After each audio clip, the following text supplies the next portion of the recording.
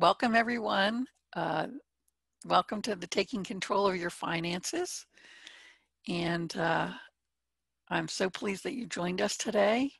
And hopefully you all received the handouts for today. We'll be referring to them as we go along.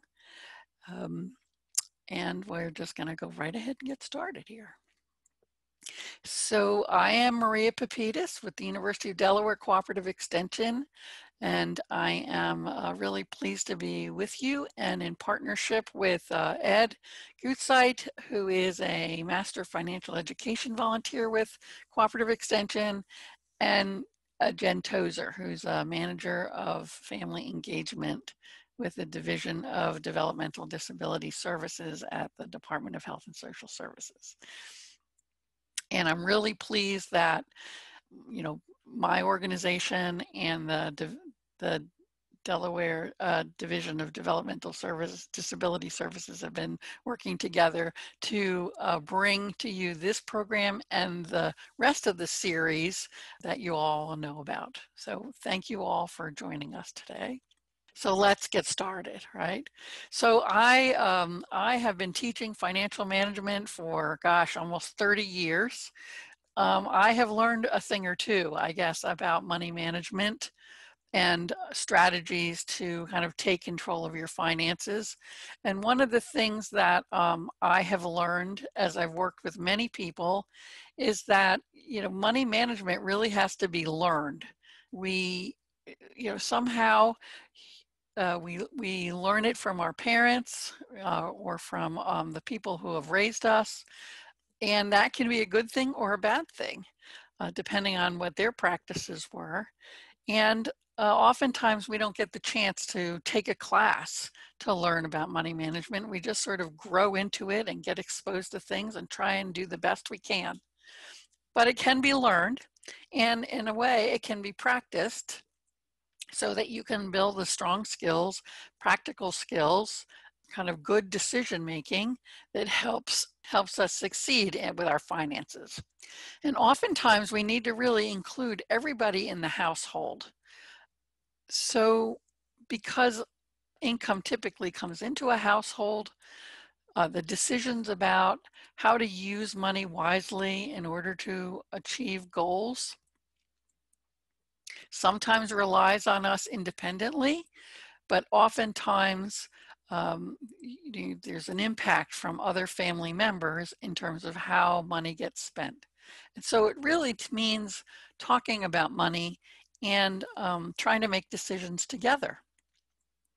So it may not be easy because of that communication and the needing to really discuss things and make decisions together. Sometimes that can be hard. And the other thing that I've learned is there's no right or wrong way. There's strategies, right? And understanding one's own financial behavior and the way we make decisions, but how I might do things might be different than the way Jennifer does or the way Ed does because of what will work best for us. So there is no right or wrong way. There's just trying to figure out where we want to go and what strategies will help us get there. So we're going to talk a lot about that today. So the other thing that I've learned from the very beginning is there is this budget equation. And by a budget equation, I mean the math part of money management. And so the math part of money management is the income, meaning what's coming in, has to add up or has to equal what we spend it on, what we save for, and what we pay for debt payments. The math, the goal, is that that equation should be equal. The income should equal what's all the places that money is going out. So when we find that we don't have enough money, right, our income isn't enough to cover spending, savings, and debt, that's when we get into trouble. So I really encourage people to think about the math part has to always end up being equal, right? Income's got to equal those spending, savings, and debts. The hard part, right? The hard part is the tough trade-offs that we have to make, the conversations that we need to have in order to best use the money so that it equals what comes in. So one of the things that I really encourage people to do is to create a picture of where you want to be. And so if you close your eyes and picture in your head, you know, where you want to be in, say, next year or 2 to 3 years. And by that, I mean, you know, physically, where do you want to be? What is around you? Who is around you? What have you accomplished? What are some of the tasks that you have set for yourself and that you have accomplished? And to kind of create a picture of yourself and whoever else needs to be around you. And I want you to put a big smile on your face because you've actually accomplished those things. Is really important because the science says if we have a really clear picture in our head, right? If we've got it in our head, our body will eventually follow. Creating a picture of where you want to be will help you accomplish those things that are most important to you and get you where you want to be. The other thing that's really important to know about from a scientific perspective is that our brain works in pictures. And so it's really important to have those pictures in your brain so that you can stay on track and stay motivated. The other thing that's really important to know about our brain is it doesn't like the words not and can't and don't. I'm going to use an example. Like if I say, don't eat the chocolate cake, what do you see? What picture comes into your brain? Yeah, and Sabrina says, I want the cake, right? So that's what happens in our brain. Our brain sees the chocolate cake and wants it, right? I want to eat it. And so to me, this is sort of like a little lesson, right? Even though I said, don't eat the chocolate cake, what do we want to do? We want to eat it. So it's an important lesson because how we talk to ourselves, how we frame things is really important for our success. So if we say, I'm not going to eat out anymore, I'm not going to spend money on soda at the soda machine, I'm not going to, right? Our brain, right, is going to see the soda machine. Our brain is going to see the going out to eat. It's not going to see the not doing those things. So what does that mean? That means that when we want ourselves to change, when we want to move forward, we have to frame things in a positive way. Like, I'm only going to have one soda out of the soda machine, you know, a week, right? Or I'm going to only eat out once a week. See what I'm saying? So I flipped the concept and the picture in our head, right? And so if I say to myself, I am going to allow myself to eat out once a week, I feel good about that. And I can't wait to do that. And I can think about then where am I going to do that? Where am I going to take myself out to eat and feel good about it, right? Instead of I'm not going to eat out to save money and then feeling bad about it. And then we want to go out and eat out anyway. See what I'm saying? So it's really important how we frame things in our head. And so this notion of where do you want to be? It can't be about, well, I'm not going to do this. It has to be about, I want this. I need this. I want to create a picture of myself with a big smiling face of the things that I want around me in 2 to 3 years or whatever time frame. And use those visuals to remind you of that picture. Sometimes I have people, when I have more time in workshops, is like, get out the crayons, get out the markers, get out a pencil, and just draw the picture. And then put it up somewhere where you'll see it. Maybe it's in the bathroom. Maybe it's on the back of your bedroom door, someplace where you will see it every day. And then your body will start to follow. Really important. Got to work with the way our brain works. So the next thing we need to think about, right? So when you create that picture, in a sense, you're creating some goals. And I like to encourage people to sort of think about goal setting from a financial standpoint. We tend to think of these this triangle of what are the goals we need to set and how do they kind of build on one another. And so when we talk about building a strong financial foundation, it's about making sure what is coming in terms of income is greater than or equal to what is going out, meaning what you're spending on or saving on or the debt payment. And that is a very important foundation. And once we kind of get that squared away, that's when we can start accessing credit, because we know now we have a little bit of money left over and we can actually pay the debt or save for an emergency, get money set aside for when an emergency might come, or begin to set savings goals for other things like education or home ownership, getting covered by insurance, if that's something that needs to be done, and then maybe even eventually investing, right?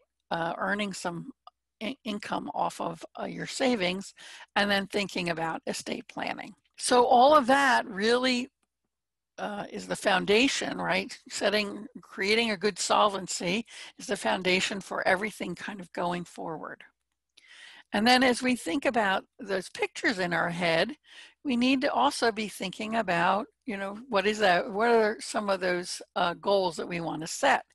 And for many people, typical goals are things like increasing savings for those emergencies or unexpected expenses, or reducing debt, or saving for some of those fun things like vacation or education, or starting a business, or doing something in the future. And so that picture that I had you create in your head is exactly that, right? It's what do I want in the future? And so creating goals is an important strategy for helping you make tough decisions. And by that, I mean, every time you go into the supermarket and you go to the checkout counter, and there are those things on the display of all of those little things that, like, oh, I could spend $1.50 and buy this, or get this magazine, or get those lifesavers, or whatever, all of those kind of impulse buys. Well, if you have that picture of where you would rather spend your money in your head, it's easier to say no to those things that can encourage us to spend on trivial things. So by knowing where you want to go, it's easier to say no to those less important things. Setting goals also helps you keep on track for where you want to get to, and it helps encourage conversations with, okay, I'm choosing to do this and I'm not choosing to do that because it throws me off. And so you can have a conversation then with friends and family about, well, I'm not doing this because of this goal, or let's do this together because we have this goal. So encouraging communication is a great strategy for helping achieve some of those goals. Now, oftentimes I get questions about, so what's my time frame? When I hear things on the news, they talk about 5 years, 10 years, more than 10 years away. And frankly, I can't even think that far ahead. For many people, that's difficult. And so what I like to encourage people to do is figure out what your time frame is. So for example, as you're thinking about money, is your short term this week and your intermediate next week and your long term next month, right? Or is it 1 year, 1 to 5 years, or 5 years or more? Or is it this, less than 5 years, 5 to 10 years, or over 10 years, right?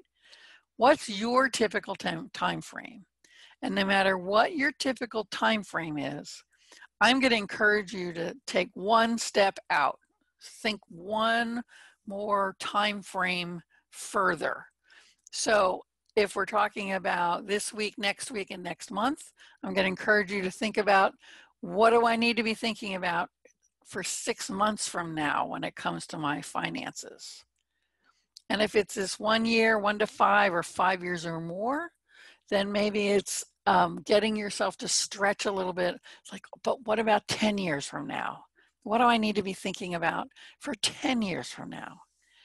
And then the same goes for this 5 to 10, and 10 years. So if you're already in this time frame, then maybe it's about, well, what do I need to be thinking about for 20 years from now, or when I am moving towards retirement? It's important to stretch, and it's important to plan for some of those things that are upcoming. And when we talk about goals, we talk about steps to achieving goals. We talk about, many organizations talk about SMART goals. And SMART goals, we use this word SMART to kind of help us remember. SMART goals are specific. So it's as much detail as you can give the goal. And it needs to be measurable. And by that, it may be, like, how much money do I need to save? Or in what time frame am I working? It has to be achievable within your, in this case, financial situation. Right? For me to say I'm going to save $50,000 by the end of the year is never going to happen. It's not achievable in my financial situation. And being realistic, right? And then also timely, meaning it needs to be in a good time frame. So when I think about short-term goals or SMART goals, it's about clearly identifying and writing down those goals and putting a price tag on those goals, and trying to set a specific date for when I'd like to achieve that goal, and then developing that plan so I can, and then begin working on it now. It's so easy to kind of put things off. Picturing the goal in your head, that really helps. If you can really see yourself sitting on the beach, right? If that's the goal, I want to go on vacation and go to the beach. If you can see yourself sitting at the beach, it helps motivate you to save for that goal. And then lastly, evaluate your success, right? Are you actually moving towards that goal? Is the plan and the strategy that you've put into place, is the time frame working? Is the goal specific enough to help you move forward? And if not, well, guess what? Then you just readjust, right? Here's the difference between two goals, right? I need a new car. That's this big fuzzy thing that's out there, versus I need a reliable car by December that has a monthly payment of less than $250 a month and is still affordable if I can put down $2,000 and pay it off in 5 years. Oh, and I'd like it to be blue and 4-door. I have to say, when I first got out of college, like, that picture of me sitting in a blue 4-door car was what I pictured, right? And it wasn't until my money sense dad says, no, Maria, let's put a time frame on this. Let's figure out how much you can afford and how much savings we need to create in order for you to have a down payment, right? He helped me be more specific, right? So it's by getting to the specifics that it can really help us move forward in our goal. So I just want to stop there and see if there's any questions before I move on to kind of this idea of developing a spending plan. All right, so let's talk about developing a spending plan. So developing a spending plan, there are steps to that, right? It's figuring out what's coming in and what's going out, both maybe on a monthly basis, but also maybe a periodic expenses, and we'll talk a little bit about what those are.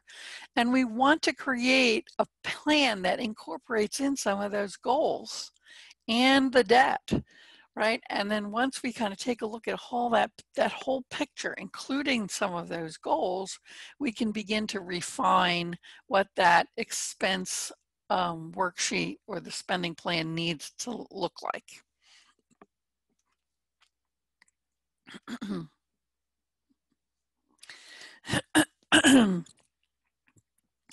And so one of the tools I sent you, right, is a spending plan. And there may be way more expense categories in here than you may ever need or use. But it's important. Many people forget about all the different places their money goes. So I offer this spending plan as a tool to help you kind of see, well, where are all the different places my money goes, or that our money goes in terms of if it's a family spending plan. And so you can see there's things related to the income, right? And also some of the things that might be coming out of that income right off the top.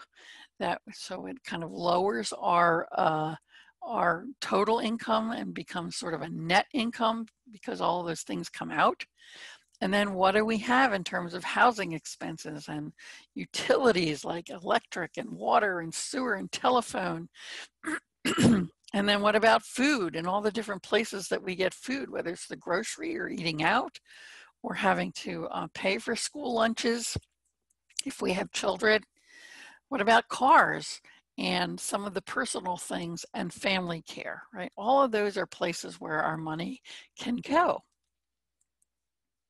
Then there's things like health and medical insurance and expenses around education. And if you have a pet and entertainment and a credit.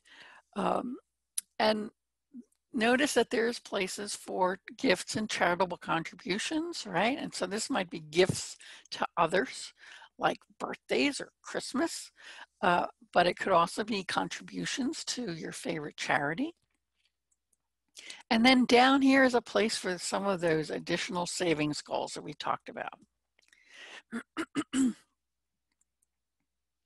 One of the other things that may be new in terms of your thinking about spending plans is this idea of saving for or recognizing and saving for periodic expenses. And so periodic expenses are things that come up once in a while, maybe twice a year. So off the top of my head, it might be things like dues to an organization. It may be birthdays, it may be holidays. And so when I think about this for my own self, I kind of go month by month, and I might say, all right, January, what happens in January where I might spend money a little bit differently than normal? Okay, let's see. January 1st is New Year's Day. And I typically have my family over, my mom and my sisters and all my nieces and nephews. And I say, okay, well, what do I spend differently because everybody's coming to dinner? And then maybe Valentine's Day in February. Well, do I give my spouse a gift? Well, you know I do, right? So what do I spend differently because Valentine's Day has happened? And March, well, in my family, we have 3 people who have birthdays in March. So, okay, what am I spending differently? How much? And the idea here is to actually put numbers in here, right?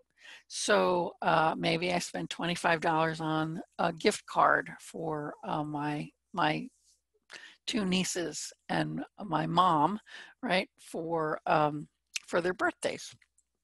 So then I would put $75 in March. Right. So the idea is to get as specific as possible and go throughout the year and add it up, right? And divide by 12.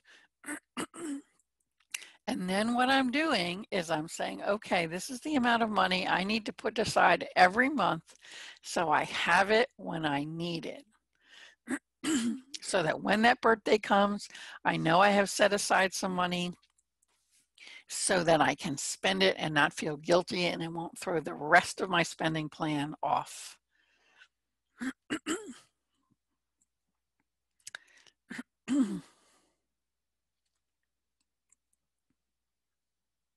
Yeah.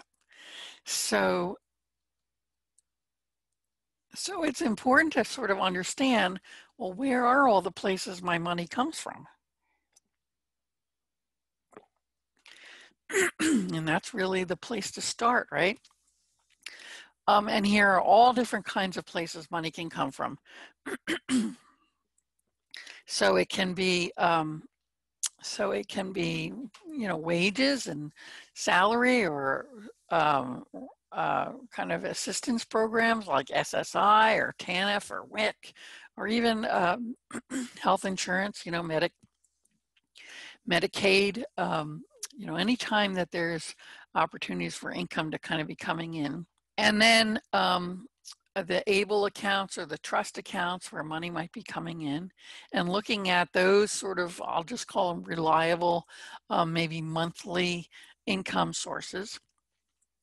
And then there might be some other things that will help us kind of raise a little bit of extra money so that we can put them towards those goals, like garage sales, or doing some hobbies, doing crafts and selling them, or some sort of freelance work. And then also looking at, are there places where people are helping you out? Maybe they're gifting you money, right, that helps you cover your expenses. So it's important to kind of recognize what all those income sources are, and then begin to look at what are those monthly expenses, right? And we talk about fixed expenses being things that are the same every month. Now notice savings is in the fixed category. One of the most important things you can do is what we call pay yourself first. And maybe it's $5 a month, doesn't matter, but you're putting that money aside because you know that you're setting aside for things that are expenses that it might be upcoming, or goals that you have for yourself. The next is flexible. And so you can see we call it flexible because they go up and down every month.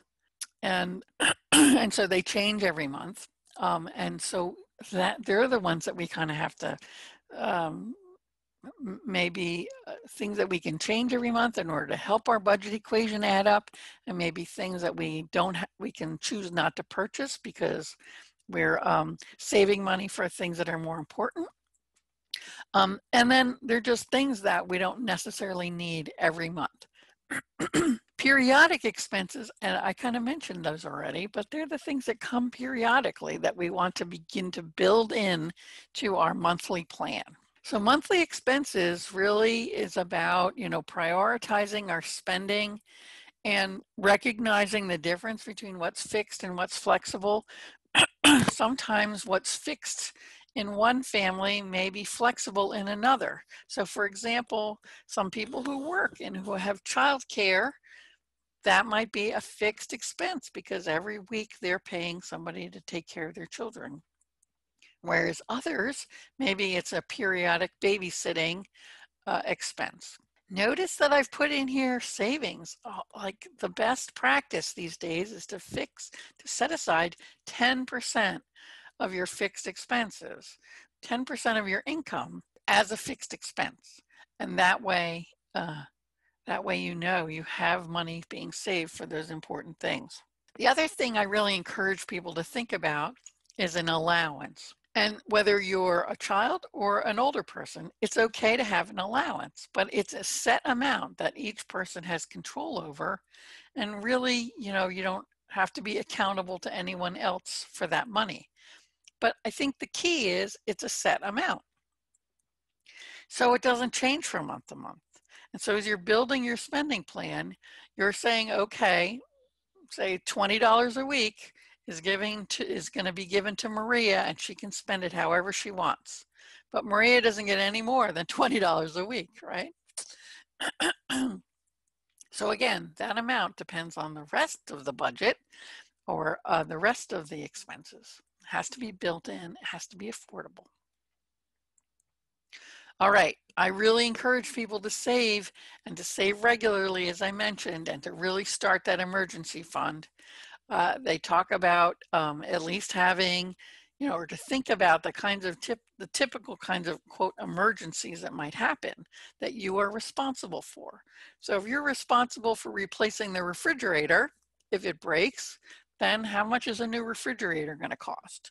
Or if you are responsible for a health insurance deductible, how much is that deductible? And to begin to think about kind of what are those more immediate emergency expenditures that you need to set aside money for. So maybe that's $1,000, maybe it's $1,500, but we're saving for that unexpected event. And then the other piece that we're saving for is those future goals and those things that you create, that you want to create for yourself. And I put in here the slide, remember your picture, right? All right, what about debts? Debts are an important part of our spending plan. If you have credit, it's important to pay it off as quickly as possible. The longer it takes that you pay for credit, the more expensive it is. And so it's important to really have a plan for paying down your debt. And I offer this powerpay.org website developed by the University of Utah Cooperative Extension to help you pay down your debt in the fastest, cheapest way. So if you have challenges with debt, that's a whole other workshop that we can offer. But getting a handle on who you owe and how much and what that monthly payment is and building it into the spending plan is really important.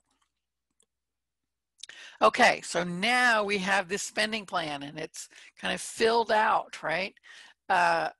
With those fixed expenses and the flexible expenses and our periodic expenses and our savings and our debt payment. And we look at it and we add it up and we compare it to the income and we go, oh my gosh, I'm spending more than I'm bringing in. And my guess is part of that is because you've never built in those goals and the savings. And so if we think that those things are important, then we need to begin to refine and readjust the plan so that income equals all the places that you really want your money to go. So looking for and prioritizing where your money is going is really important.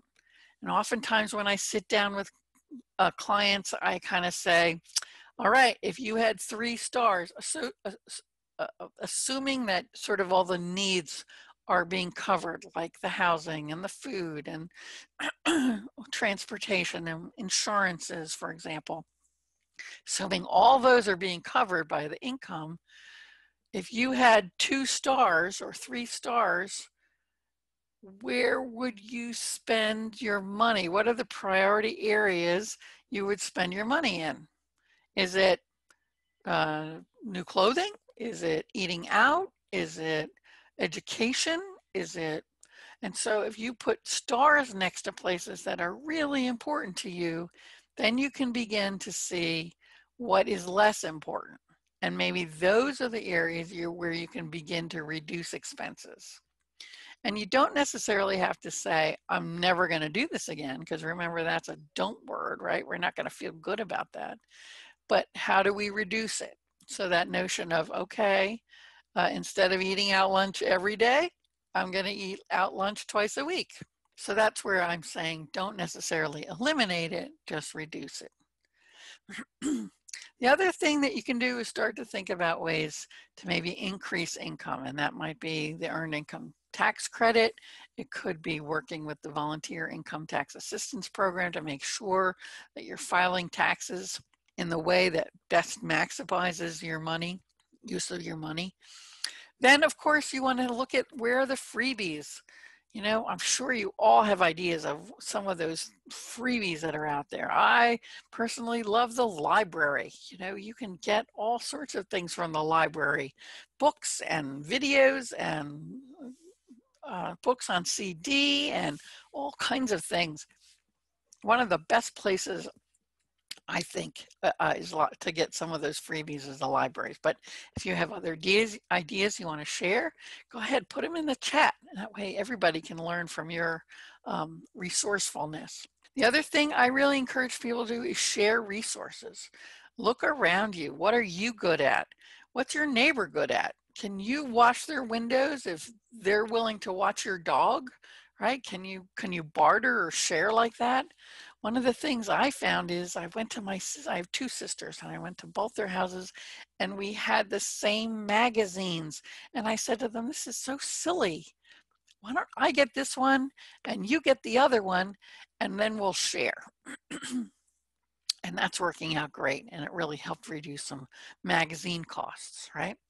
Other ideas, try and work towards reducing debt. And another is really engaging kids in the process because they are often a place where lots of money gets spent. And if they help in the family decision making and where the money's going, and they're working on a goal with you, it can oftentimes make life a lot easier. So what we're trying to do here then is if you've got your budget sheet filled out and your income is less than where your money is going, you're looking at places to reduce your spending so that you have a little bit more money to save and you have a little bit more money to set aside for those periodic expenses that you know are going to come. And that helps you kind of balance that budget, right? Either reducing expenses or increasing income. And compare. So you're comparing what's coming in versus what's going out. And you're looking at the difference. Is it $50? Is it $100? Is it $200, right? But once you take a look, then you can start to make some good decisions about where you want your money to really go so that it helps you create that picture that you had in your head, makes it a reality. So this is a little tip that I've found along the way has been very helpful, and that is figure out how much you really make per hour and then apply that amount to everything you buy.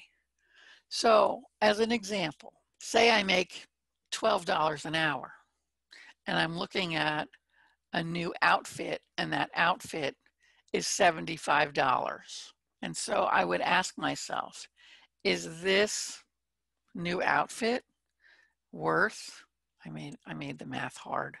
Let's say I made $10 an hour. Is this outfit worth 7.5 hours of my life, right? And the answer might be yes, but the answer probably is no, right? Maybe it's not worth 7.5 hours of my life. Maybe I can spend that $75 in a better place for something that's more important to me. So I use that as a tip because if we kind of connect it back to how we spend our time and the value of our time, we often can make different decisions. All right, so given the time, I think what I'm going to kind of focus on, making sure that you're record keeping, right? You need to kind of set up a record keeping system and track where your money goes. One of the things that I have tried is just sort of a notebook, right? Or maybe it's a computer spreadsheet, right? If you're good at those things, and writing it down, even if it's for 2 weeks, write down where all your money goes and then double it. And that way you get a good sense of where your money is going. And you can make it, you can make some decisions about, is that really where you want your money to go? But you need to kind of come up with a record keeping system that's simple and that is, kind of in one place and figuring out who is responsible and develop a schedule. And oftentimes using a calendar is a good tool. So for example, I have a very simple strategy. I keep my receipts. I have a little box, and as I make purchases with cash, I keep the receipt. or I have a pad of paper in my car and I write down what I wrote and how much, and then I keep a box in my house and I put all the receipts in that. And then of course I'm using online purchasing so I can kind of keep track of that. And then once a month, actually twice a month I sit down and I write my bills. So around the 10th of the month, I write bills for what's coming up and due by the end of the month. And I also then kind of organize the previous month's records. So I have a sense of how much I spent where. And then around the end of the month, I do the same thing. I kind of look at, uh, pay the bills that are coming up for coming up for the next 15 days. I write those bills, pay those checks, do my e-banking, and then take a look again at where my spending has been over the last couple of weeks. And then I just keep it in a notebook.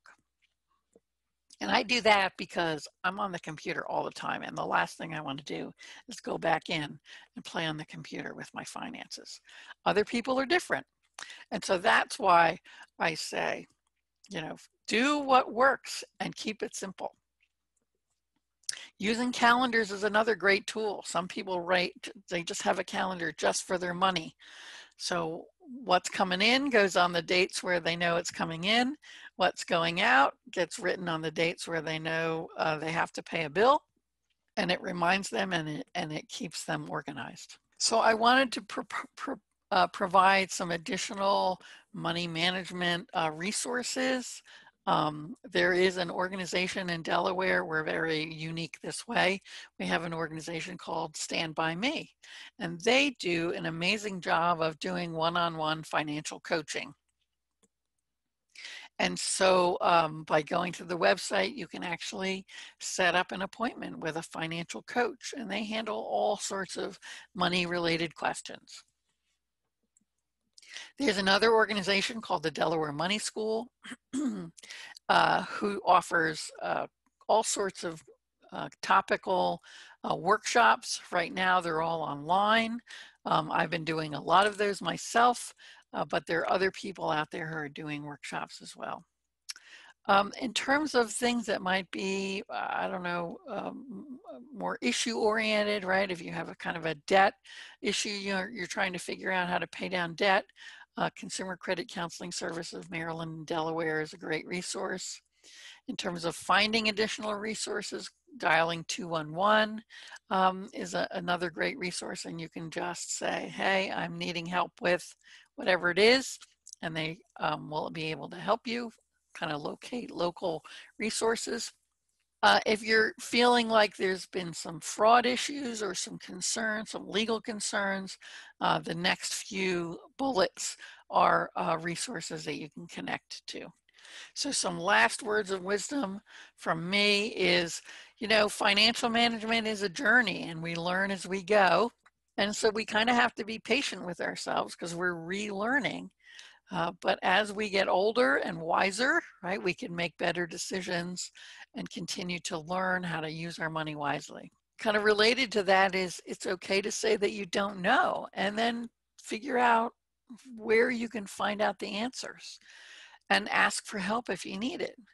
And, the other thing is, we live in kind of a weird society where we don't like to talk about money and there's lots of feelings around money topics. And so it's important to try to share those, sort them out, kind of figure out, how to resolve them so that it can make you and your relationships and your financial well-being more strong. And so I see that Patrick asked a question about why start with gross versus net. And that's a really great question when we're talking about developing a plan and kind of looking at what's coming in and what's going out. And again, this is one of those things, Patrick, where it depends on how confident you are in terms of looking at the whole financial picture, which is why the one worksheet kind of starts with gross and you begin to articulate and document what the um, what the sort of automatic deductions are going to be versus looking at the net and starting from there. And that's fine too, if that is your comfort level. So for some people, um, for example, they can automatically deduct money out of their paycheck and putting it into a savings account. And so if you're just looking at the net, then then that's something that you would miss in terms of creating that spending plan. So again, some of it has to do with how your paycheck works, what's being deducted out of there, and or what's not, and how do you make sure that then it adds up, right? On It adds up correctly, and you have a good sense of where your money's going. So Sabrina asks if I want to see this meeting again, where can I find it? We're going to post that, and as soon as we get them posted, we can send that out to you. I don't have the link right this very minute, Sabrina, but we'll get that out to you. So I will encourage you to share your thoughts about this training, a URL that you can go to provide us some feedback. It's anonymous. There's no way we can track it back to you, but we would really appreciate your feedback and your thoughts about, kind of what you learned today, what else you'd like to learn about, what was good, what wasn't so good, those kinds of things. It will take you to an online Qualtrics survey later. So it would be great to get some feedback from you all.